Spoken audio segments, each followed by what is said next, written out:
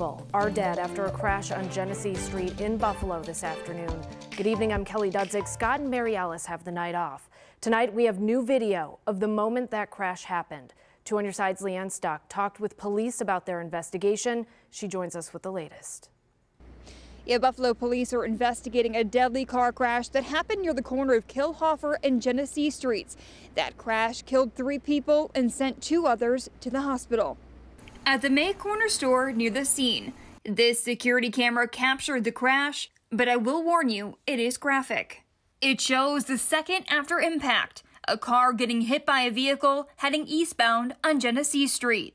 When I pulled in, I thought something happened at the store, but I'm like, when I got closer, the scarier it became, because you seen all the ambulances, you seen all the fire department, you seen the cars. I'm like, what happened? Like, it's a scary scene to drive up to, and seeing that many people around the cars, and then you seen all the cars all damaged up and beat up. And it's terrifying. It's scary that people should not be speeding during winter or should be speeding at all.